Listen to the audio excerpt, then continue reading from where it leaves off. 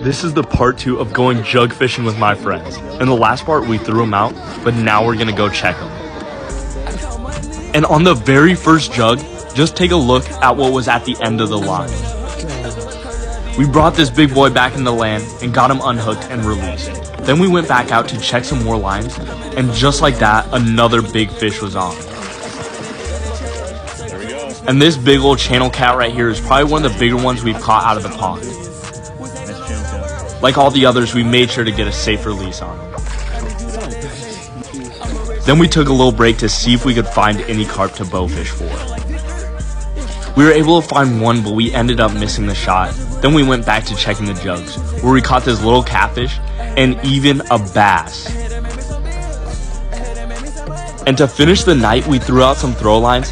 Make sure to come back for the part 3 to see us check everything again.